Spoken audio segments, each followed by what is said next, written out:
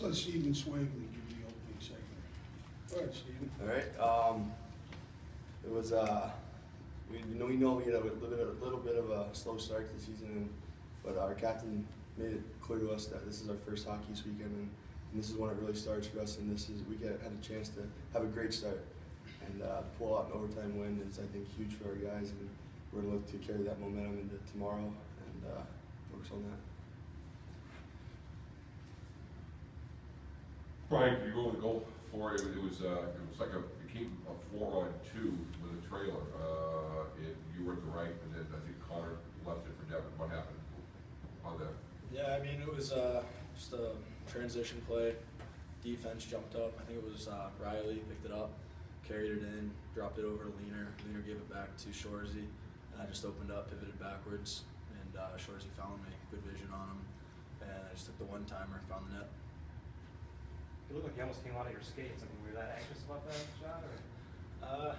I don't know. It's a big shot, so I tried to connect with it as much as I could and found the net. Must have been a pretty good pass because on overtime ice, it's on great ice, and you just stayed right along the ice. I mean, when you have Devin Shore passing you, it's going to be a good pass no matter what. What did the goalie get? He got a good piece of that trickle. Did he get the blocker on it, or what did you go far close with that?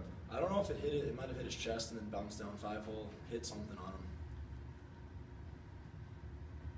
For both you guys, I mean, you pulled a 3-goal lead and a 2-goal lead. What was the mood going into overtime knowing they had momentum and you guys had to get it back right away? One thing we always talk about is staying positive, and we know we had 5 minutes to win the game, and that's all we were focused on. It's almost like everything in the past you got to let go and focus on the next 5 minutes, and that's what we did, and that's why we came out with 2 points. Yeah, I mean, the big thing for us is never get down. We gave up that 5th goal, 2 minutes left. We knew we had to attack the last 2, get into overtime, and we said from the start we're going to win at this shift. And we attacked, and we did what we wanted to do. So it was big for us. I mean, after what happened last Saturday, how important was it to get a win here instead of another tie? I mean, just psychologically for you guys. Yeah, I mean, a win's always better than a tie. You're always looking for a win, you know. Just the mood's better.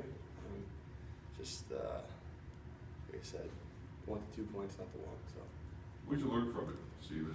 Obviously, 3-0, 5-3. They came back, and we went. What do you take from this as far as what you try to tighten up tomorrow night? Where did you feel that they were able to expose to score 5 on you? I think the biggest thing is the time span where we let down and kind of got away from our game, got away from the systems, and didn't do what we did the previous 5 or 10 minutes. And we got to be more consistent throughout the whole 60, and they don't get to come back like they did on us. How big goals is for your career, either here or anywhere, right? I'd like to say it's probably the most exciting one so far for me, but I mean, anytime you score on the Alphon, it's big, and yeah, I'm just glad we got the win. Glad I could put it away.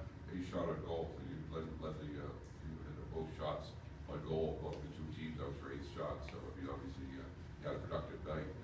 Just didn't go in until the 8th one. Yeah, just trying to get it to the net. I mean, it's a big thing for me lately.